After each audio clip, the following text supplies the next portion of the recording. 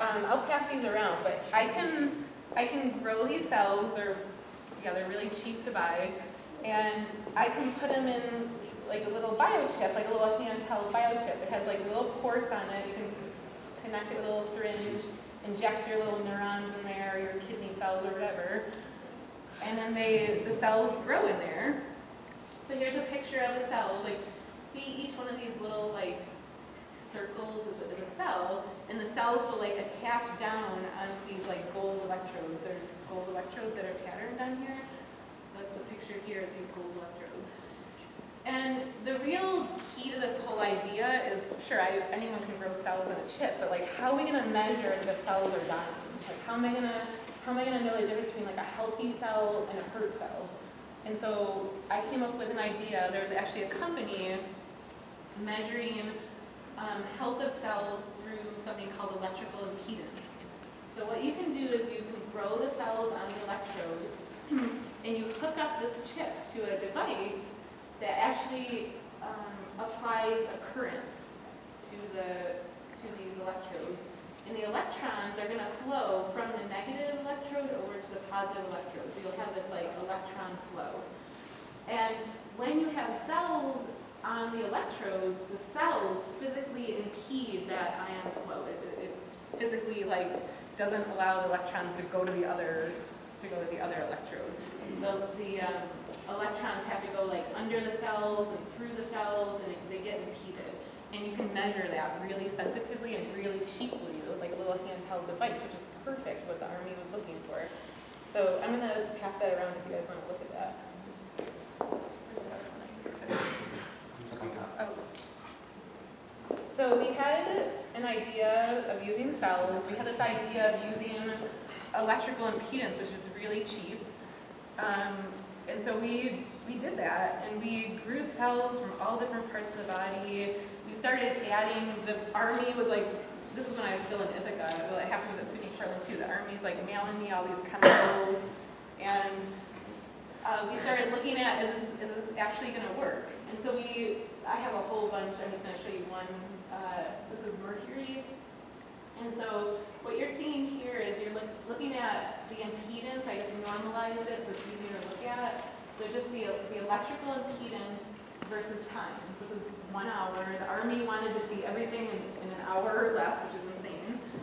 And what I did is I added different concentrations of mercury. The control had no mercury in it at all. And you see like a normal impedance, and then you add the chemicals, and the control didn't really do anything over time.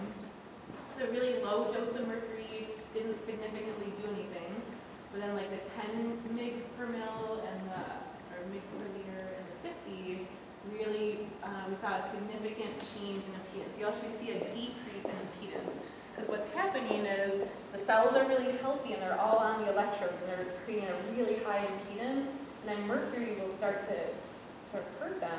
The cells actually start pulling apart and the impedance will start to drop. The electrical flow isn't impeded anymore. Okay, it's super sensitive, it's super fast.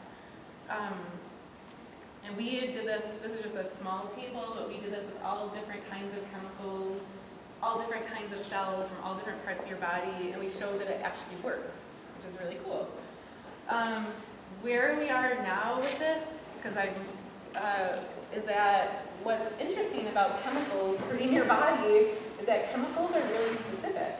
So there's some chemicals that will kill you because they're going to hurt your neurons. There's some chemicals that will kill you because they're going to bust open your blood vessels. There's some chemicals that will kill you because they're going to hurt your kidney. So what we've kind of come up with the Army is having like a multi-panel thing where we have different cells from different parts of your body all on like different chips. So we can cover all the different modes of action. And so that's what we've done with that. And then I thought you guys would be interested in this. So interestingly,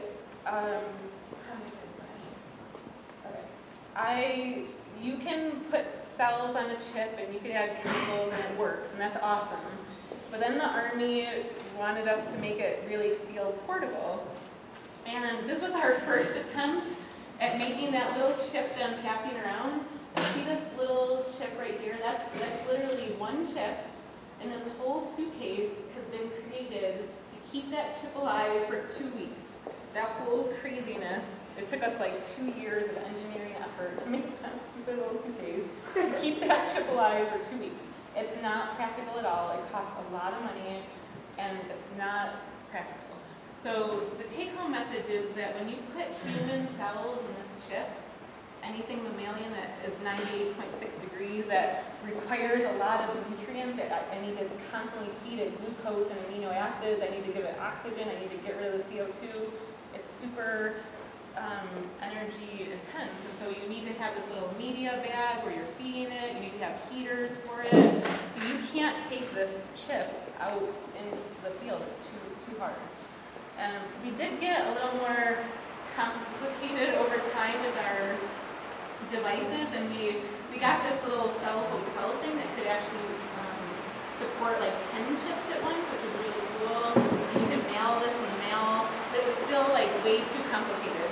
The Army wanted something that was like cells that were room temperature, or cells that you could put in the refrigerator and take out almost like, you know, I don't know, like a pregnancy dipstick or something that's like super easy, like you store it for an hour or a year and then you can take it out. So we decided that human cells are not going to work, and that we should start looking at other organisms. And so this is really cool. So do you guys know what ectothermic animals are? Have you guys ever heard that in biology? What an ectothermic animal is? No? So they're, you know when you guys see a snake on like a really cold day, what is the snake doing? It's doing nothing, right? It's basking in the sun, it's like barely moving, it's super cold. So ectothermic animals, really interestingly, their metabolism, and their core temperature and their metabolism varies with the external temperature. So on a really cold day, a reptile is going to have a really slow metabolism. It's not going to move at all. And so what we found, which is so cool, is that you can take like reptiles, they have this temperature range, or you can take like a cold water fish that has this temperature range, and if you put those cells in a closed biochip, seal it up and store it for, we store these for 3 months at different temperatures, you'll see that, like the cold water fish, for example, I can store the cells in that biochip for close to 2 to 3 months when I store them in the refrigerator, and they're completely alive and they're super happy because those cells are in this hypometabolic state. They're not really using nutrients, they're not using oxygen, they're not producing CO2, so they're perfectly happy, sealed up, doing nothing. And I can do the same thing with reptiles. I can take reptiles that have this temperature range, store them at 20 or 25 degrees, which is like room temperature, which is super cold for these organisms, and they will last for 3 months in biochips sealed up, doing nothing. And so the Army now has taken this data and they have built an entire commercial project based on cold water fish, where you can literally put fish cells in the biochip, put them in the refrigerator for a year, ship them around in little portable refrigerators all around the world, take the chips out of the refrigerator and use them in testing. And this is literally a commercial product right now. This is some of the pictures of my Army collaborators. They were doing testing with the system at a portable Army camp in San Antonio, and they were teaching real military people like how to use the system, which is really easy. And so they've just made 350 units of these biosensors, and they're shipping them all around different water treatment plants, different Army bases to test out to use in the real world. So I'm just, it's so exciting as a scientist to work on a project that I started in 2001 that now is like really a product, and I was involved with it, and I came up with the initial idea, which is just so cool. So I'm still getting funded from the Army, so they have this commercial product, but of course they're constantly looking to make it better, so I'm still working with the Army, testing different cells that could be even better than what we have now. And so we're, Luykas and Brittany are helping me with that experiments. And just one other thing I want to talk about, just one slide. So I also just other research grant, which is gonna make me really stressed out, but it's super interesting. So I just got this other research grant from the United States Army Research Office at Research Triangle Park. They're really interested in detecting chemical and biological agents that could be aerosolized. So in the air, how are we going to detect those? Like if some terrorist aerosolizes something over like a concert or something, how are we going to know what that is? And so we're going to do a biosensor idea where we're making like a bioelectronic nose. So you guys actually have olfactory neurons in your nose that have receptors for 350 distinct chemicals. And the combination of those receptors allows you to smell 10,000 different distinct odors. And so we're going to take those olfactory neurons and try to make a biosensor out of them. I don't have anything to report because it hasn't started yet, but I'm super excited to make a bioelectronic nose. So stay tuned for the next conversation. Brittany's working on it really hard right now. Okay, and this is, Mr. Crocker made me add this, but if anyone, okay, so this is my last slide. So if I am the pre-med advisor at SUNY Cortland, and I know some of you might be interested in going into healthcare, so I just want to say like a couple things about that. So what I do at SUNY Cortland is I help students get into these professional programs. So they would go to SUNY Cortland, do their 4 years there, and then they go to these programs after. We have a lot of students going into nursing, PA, MD, and physical therapy. And so I just have a couple words about, like if you guys are interested in this, I certainly can talk to any of you after, or you can email me anytime and I can give you any advice. But what is the advice I want to give you? Nursing, if you are 100% sure right now that you want to be a nurse, then you should not come to SUNY Cortland. Sorry, Bruce. You should not come to SUNY Cortland because we don't have a nursing program specifically, okay? We do have a great health department and a biology department, which I'm part of, and you could get a BS in those, but then you would have to get into an accelerated nursing program, so you'd have to go to 4 years of college and then a year accelerated nursing program to get a BS in nursing. So you basically transfer all your courses into a nursing program. So if you're not absolutely sure that you want to be a nurse, you definitely don't want to go right into a BS in nursing, because if you get a BS in nursing, all you can do is be a nurse. So if you're not sure, you should start with health or biology, which can do a wide range of things in healthcare, and then transfer into a nursing program. But if you're sure, then you can leave Dryden, get your degree at Dryden, and then you can go right into an associate's degree, get your RN, and they'll pay for you on the job to go back and get your bachelor's of science in nursing, which is what you want to do, because then someday you might want to go back and get your master's and you can make more money and have more responsibilities and do all that. We have a ton of, when I started at SUNY Cortland 11 years ago, PA was just coming on the scene, and now there's a ton of PAs. I'm sure all of you, you don't even see a doctor anymore, you either see an NP or a PA. We have a ton of students that go into PA. You have to major in something biology. It's so science prereq heavy that you need to be a major in biology, biomedical sciences, or biochemistry. And I can talk to students more about that. So you would come to a 4-year school, get all those prereqs, and then you go to a PA program for 2 years, and you get out being a physician assistant, making a ton of money. You make like $70,000, $80,000 starting. So that is a very good career. MD is also an awesome career. We have a lot of students trying to get into this, and what I say about that is there's not as many prereqs to get into an MD program, which is surprising, because the school is so long and there's so many courses you have to take to be an MD that they don't really care. They want you to be a super intelligent student with the bare minimum, or some science prereqs, but not that many. So you can be any major you want.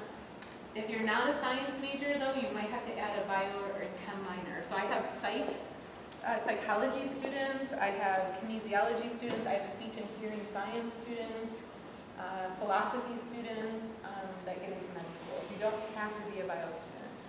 A majority of students are bio students, but you don't have to be a bio student. In physical therapy, this is a DPT program, it's a doctorate program. It's class in undergrad, and I would definitely major in something biology or like exercise science or athletic training is what most of the students major in. And we have a ton of students that go on to physical therapy. So if you guys have any questions, I will answer any questions you have, either now or later. And yeah. This is what usually happens in our household is Travis does all the work and the kids just watch. Thanks, guys. I'm going to let my research students talk to you, and then maybe we'll do questions at the end. Does that make sense? So my research students are current seniors at SUNY Cortland, and I just brought them because they're way more current. They're going through the process right now, so I thought they could give you some words of wisdom about what it's like to be a college student and how to do it right. So, thanks guys for your attention.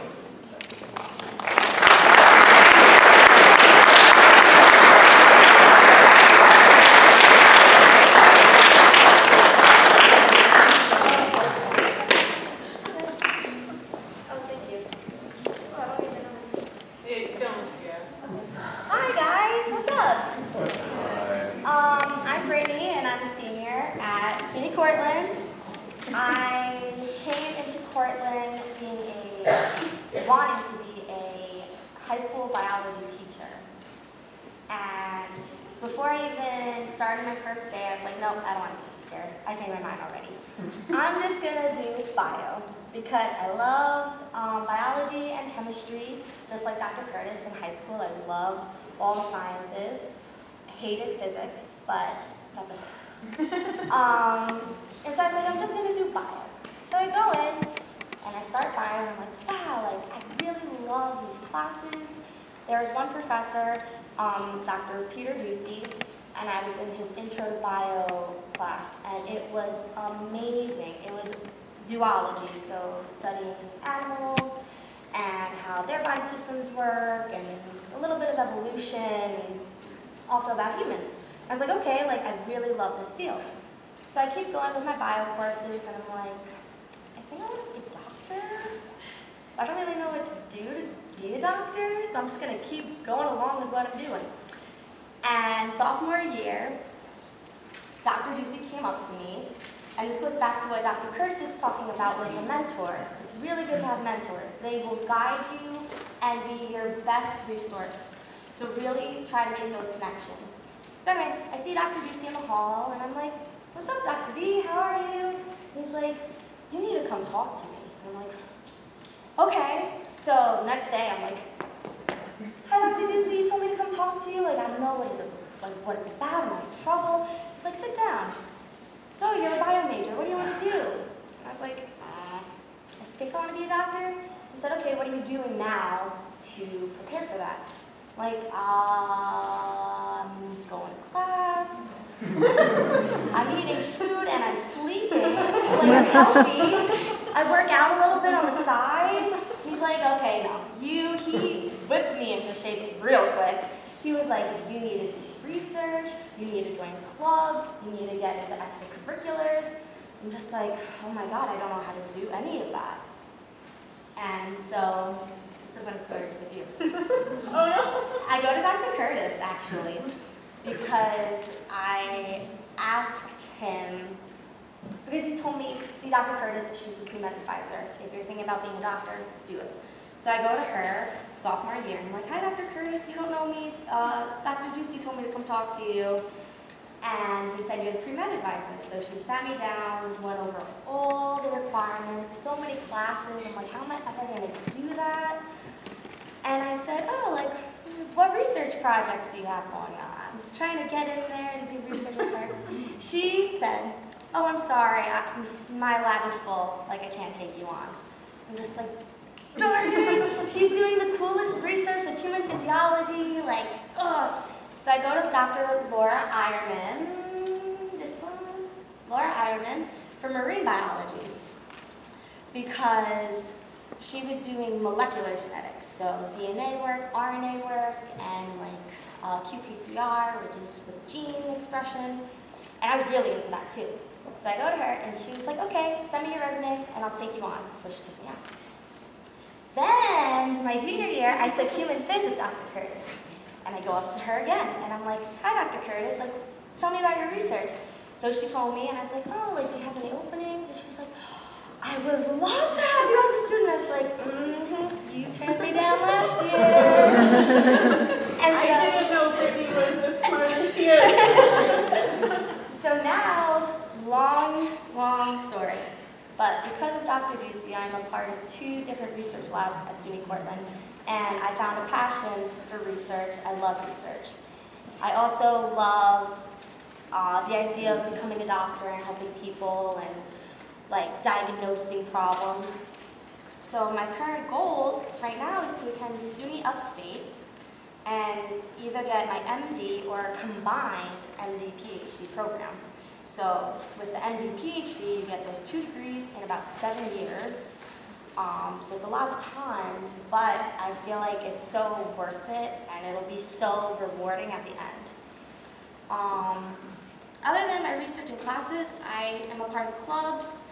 I like being involved in campus. I love to be busy. So I'm part of 2 different clubs. I'm on the exec board for both of them, and I do intramural soccer. And I also have 3 jobs on campus. So really get involved in your campus because you'll just love it that much more. SUNY Cortland is great for getting involved, and the bio department is hands down the best department there is there.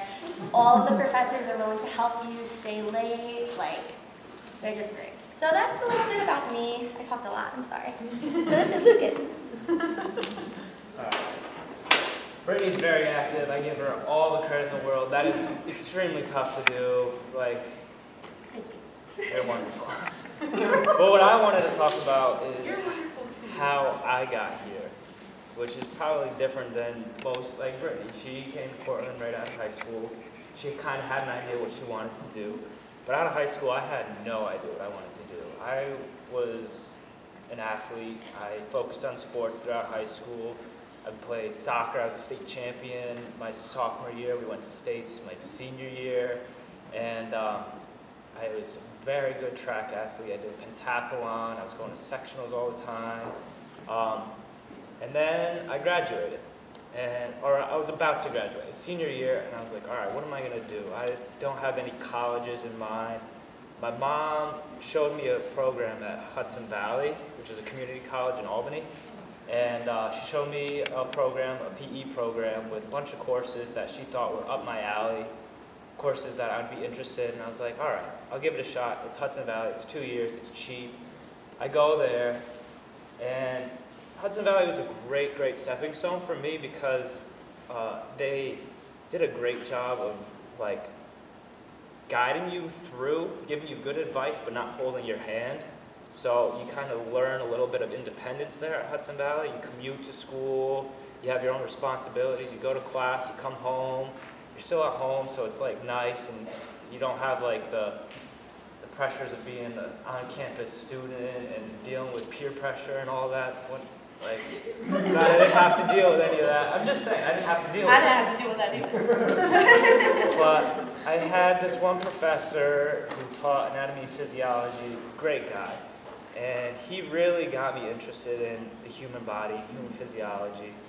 And because of him, I decided to pursue more education. So I was like, all right, what can I do now? I had some family that attended Cortland, so I looked at Cortland only, actually. I only looked at Cortland. And I applied for exercise science, and I got in. So I was like, okay, I'm going to Cortland for exercise science, awesome. And I get here, and I was not really happy where I was. I was going to class. I was like doing the bare minimum, because like I almost wasn't challenged enough to do more. So I was doing what I was supposed to do, and I wasn't really intrigued with it. So I was like, all right, why am I here? Why am I like wasting my time and money? So I figured that I should be studying something that I'm interested in and something that I can get a good career from. So that's when I decided to look at other majors like biochemistry or biomedical science. And I chose biomedical science because the courses I was going to take, I thought were interesting, and I knew I could get a good job with a biomedical science degree in my hand.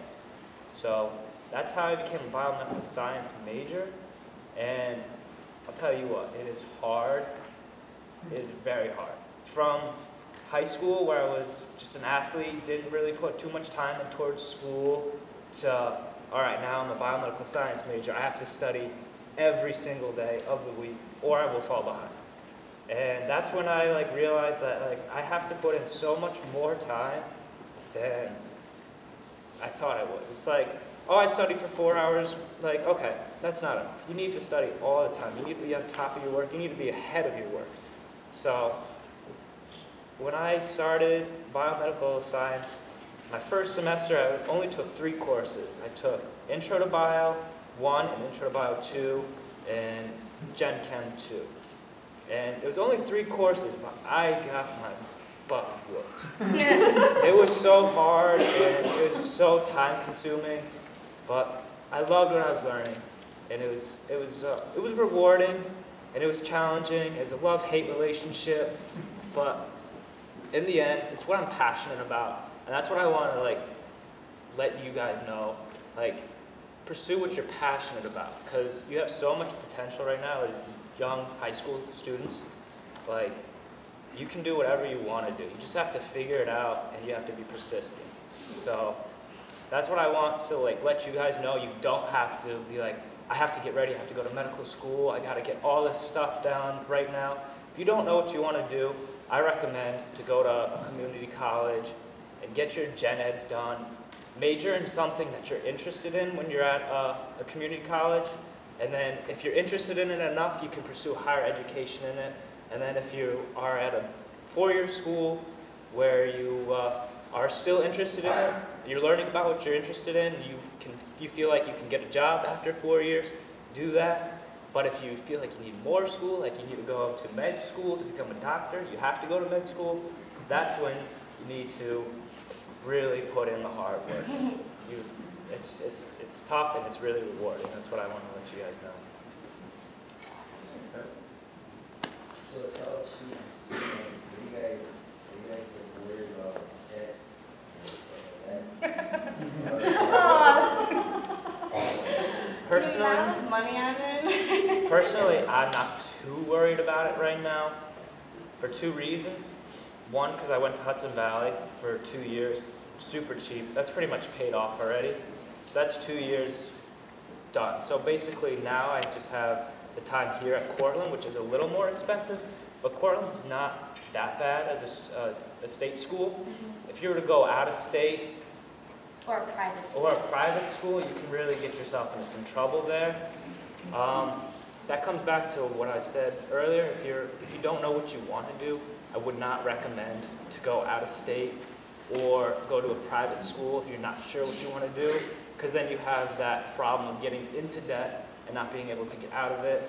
And it's just a super stressful situation that you don't want to put yourself in as a young kid, It's just you have no concept of how much debt school really will amount to in the end.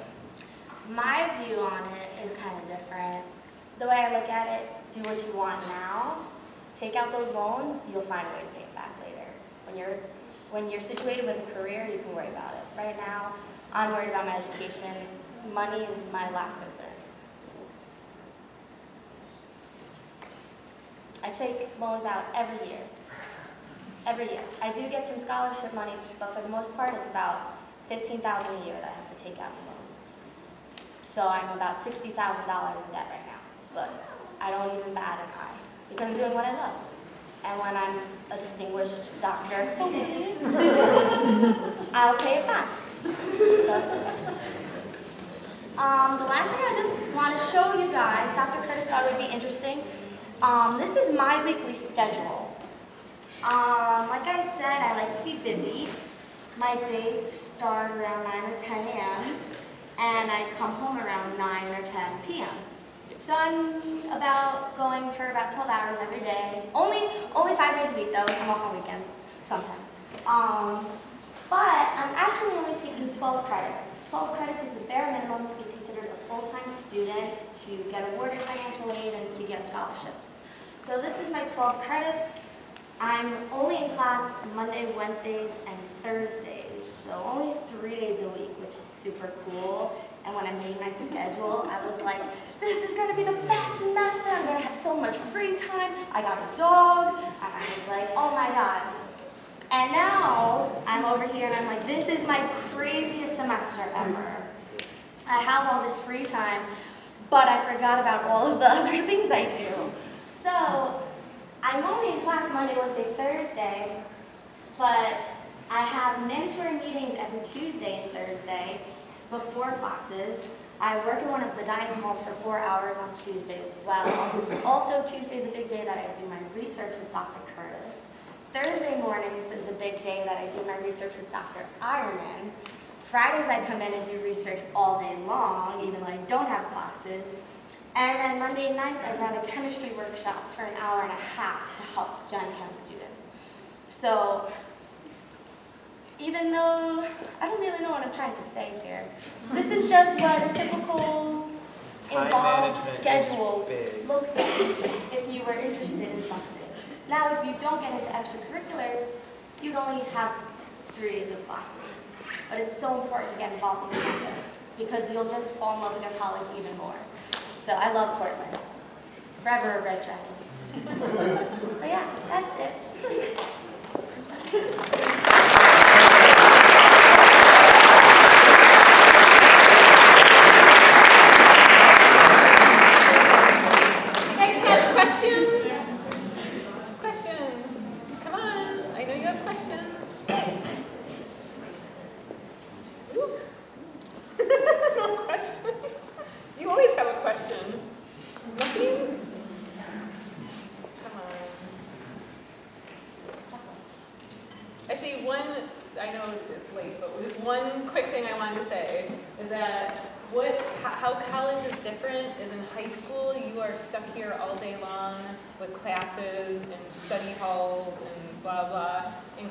Look at Brittany's sweet schedule.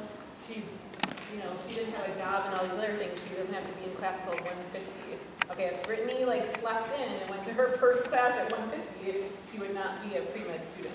So you're not in class that long. It's only 15 contact hours on average a week, and then the rest of the time you gotta be studying on your own, like Luykas was saying. There's no scheduled study halls. No one's telling you what to do. You have to do it on your own. So that's the challenge of college, I think. Yeah. So if you can learn that now without your parents nagging you, that's a good thing to learn. Okay, thanks guys.